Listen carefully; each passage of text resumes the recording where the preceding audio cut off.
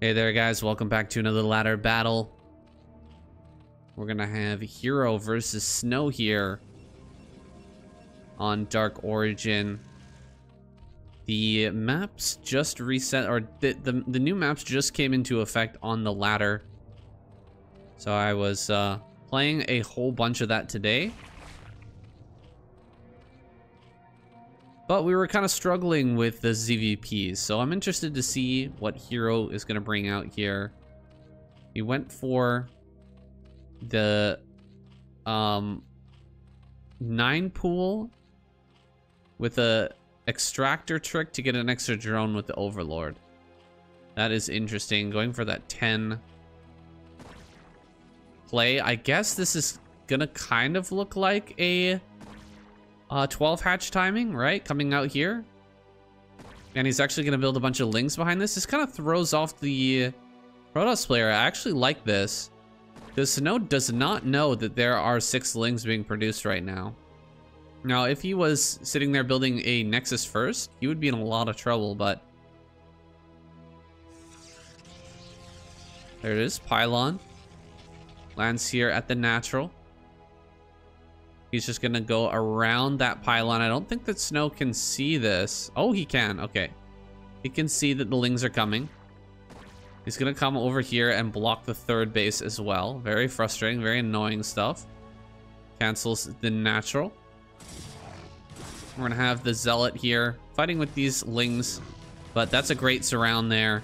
And with the Zealot getting that well surrounded, he does manage to slip out a little bit, but he will eventually get tracked down.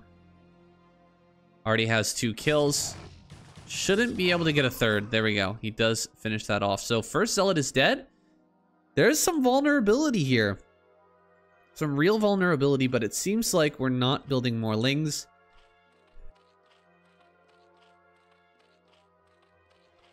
No more lings on the way here. We're just going to go across the map. Oh, he makes a trap for the Zealot. I love it. Very nicely done. Sorry, guys, I had to sneeze for a second. That's why I wasn't focused on the right spot here. But the trap on the next Zealot popping out was brilliant play by Hero. It's too bad he wasn't just sending more lings across the map. He might have been able to, you know, snowball this. However, looks like we're going to have Zealot on ramp now. Very low HP Zealot. In fact, 3rd Zealot going to pop out here. It is the 4th Zealot in total, but only 3 remain. Overlord here, spotting out everything. He's going to see the Forge getting thrown down here. A little bit funny, the placement of the pylon. You don't usually see the pylon right up against the wall in most builds. Usually you'll see the pylon back a little bit, so there's space for cannon here at the front, but I'm not sure what that is. Maybe a tiny mistake from Snow? I'm not 100% on that. Unfortunately for Hero. 1 Zealot, 1 Probe gonna sneak in here. He does need to produce quite a few more lings. Hydra Den on the way as the follow-up. Well, this is not the kind of game I was looking for, but maybe we can still get a great game here. Hero gonna be Hydra busting. Trying to hide that, but I think these 2 Zealots are gonna slip right into the main. And unfortunately, although Hero managed to really do a great job surrounding the early Zealot, the first Zealot, he's going to end up not taking a great trade here, and he's going to get scouted in the main base as well. Bad trade there. Kind of a rough trade here as well. You want to overwhelm the Zealots a little bit more than what we saw just a moment ago, and he actually has speed here. Speed has been researched for these lings. Trying to get some more damage on these drones, but not gonna get any kills. And the Hydra Den is complete with that speed Hydra upgrade on the way. Some drones are gonna pop out here. Lings are gonna run across the map, but there's no damage to be found here right now. That cannon is just about to finish, and as it does, gonna be able to hold there in the natural. Droning up now is Hero, but it's a rough position. He made quite a lot of lings because of that earlier Zealot pressure, and he's forgetting a drone out here. It's so funny. I actually did this today. I set all my rallies to here during the Zealot attack because I wanted to make sure that I had lings, all the lings coming to one area where I could pick them up. And then I like set my rallies over here and kept drones rallying to my third. And I completely forgot about this. I thought it was an overload or something on my minimap. And the drone just sat there for a long time. So totally understandable. Hero making a small mistake there. That drone should be over here working because we are very low on the saturation. We've got 3, 4 here, and this is 9. So, you know, not even close to the 973.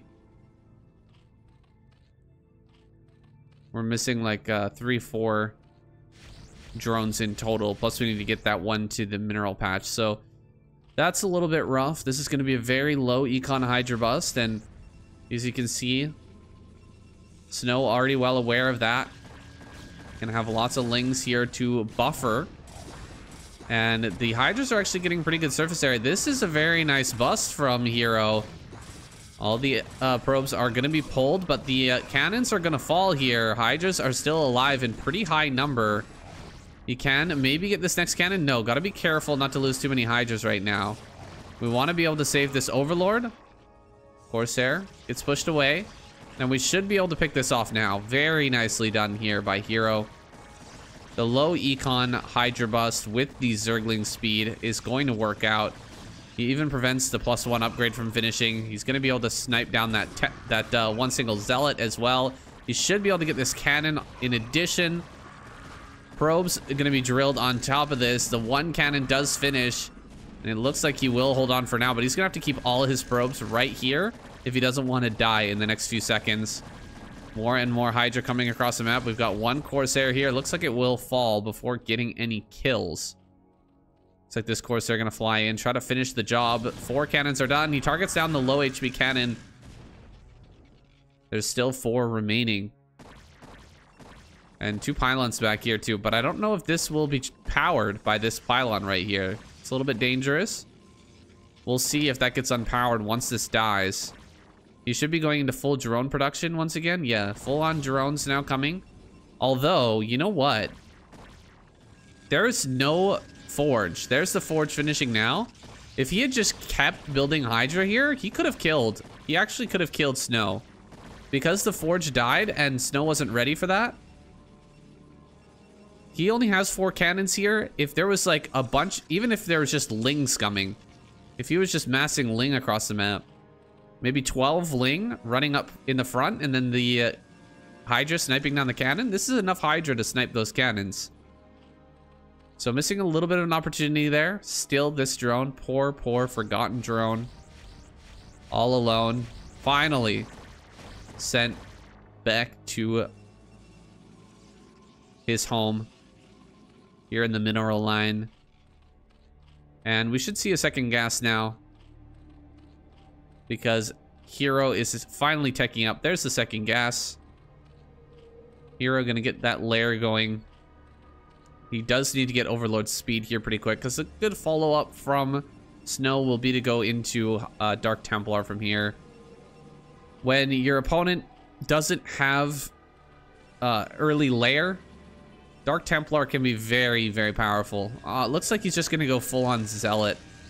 I don't like this as much. We do have the Templar Archive on the way, but just a huge amount of gateways are out. He has so much gas. So much gas. He could build a ton of Templar and not really sweat it, but he's going to roll out with some Zealots around the left-hand side of the map, and I don't think that we're ready for this, actually. Okay, Hydras are going to come down to meet these Zealots over here on the left-hand side. And he will be prepared.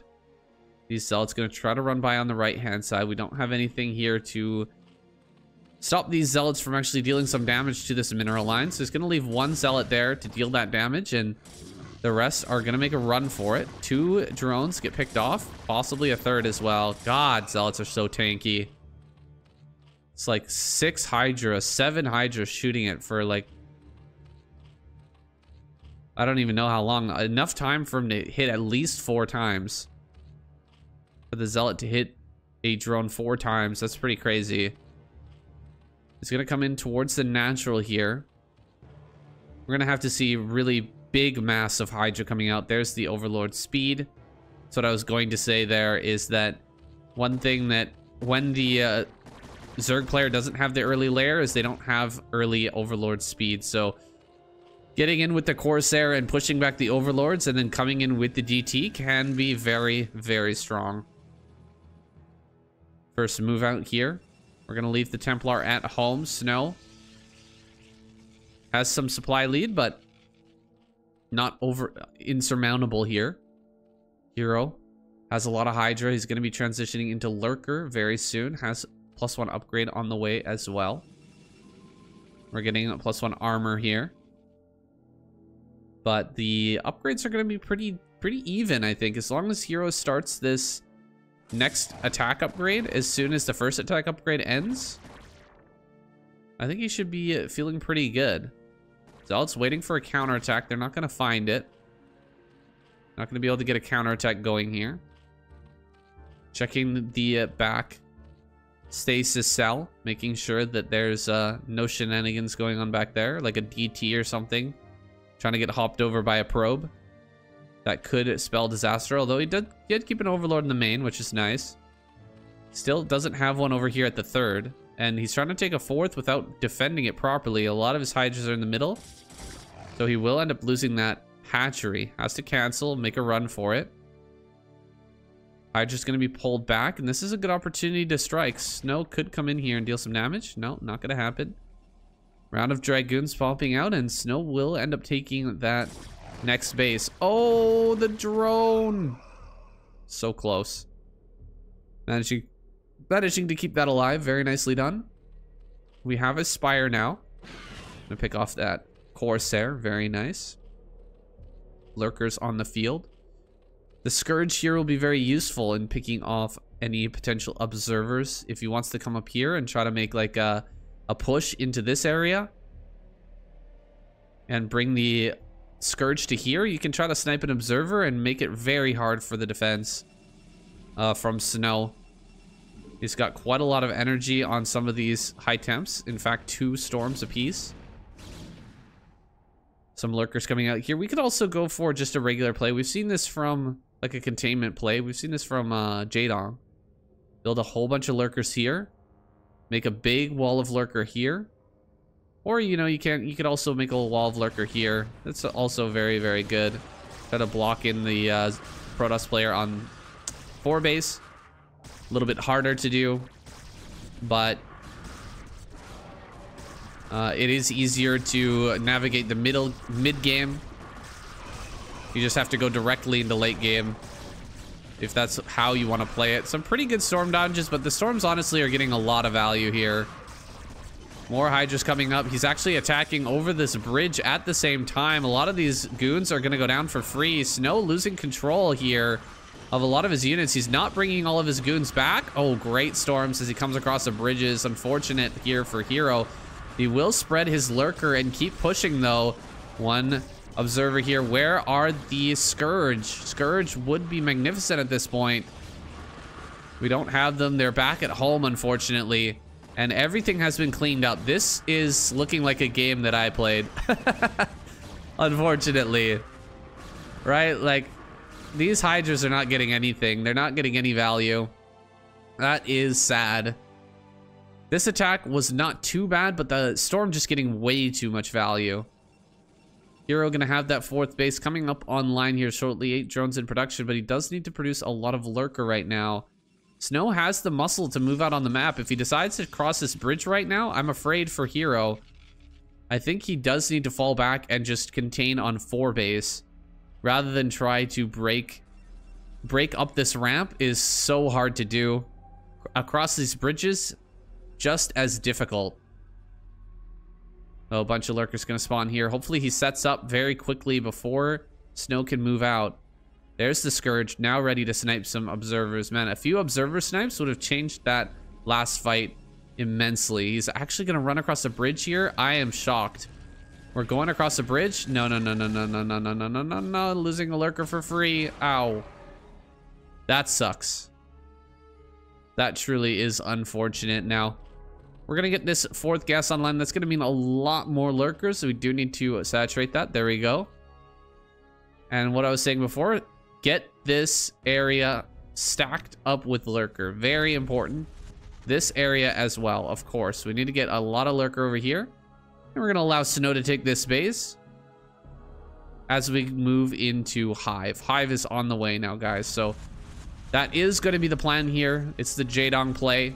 We're going to go straight up into Hive. Of course, Jaedong didn't try to bum rush the natural or the 3rd base in his game that we watched, but we could still make it through into the next stage of this game. We could still make it through to Defiler Tech if we play this out smart.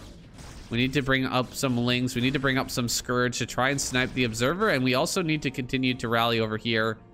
Make sure that we don't get busted at those bridges. We cannot allow the Protoss player to take the middle of the map. That would be disastrous. The Observer is still alive here, and Snow is battling really, really well. He's pushing everything back. Oh my god, the lurkers getting caught on top of each other. So brutal. So brutal. Another big storm there, dealing a ton of damage. And it looks like Snow is going to be able to break across those bridges, man. It's looking like a Snow victory here. Hero struggling to put together any kind of army to fight against this, but there are so many storms here and just a few Hydras to fight. Oh my god, the storms just demolishing everything, and GG is called. Hero taps out. That's a rough game, guys. This is not making me feel any better about this matchup. Good god. You see how Hero was trying to, you know, multitask everywhere? He was hitting over here.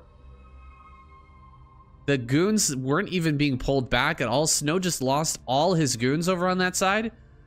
But at the same time, Hero was trying to run across these bridges and set up to block this 3rd base.